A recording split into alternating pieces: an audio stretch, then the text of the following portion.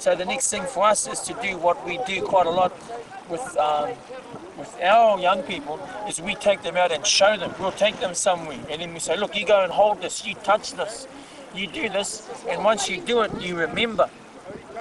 And so I think one of the biggest differences for us is, as soon as we can, after talking to them about something, we take them to do it.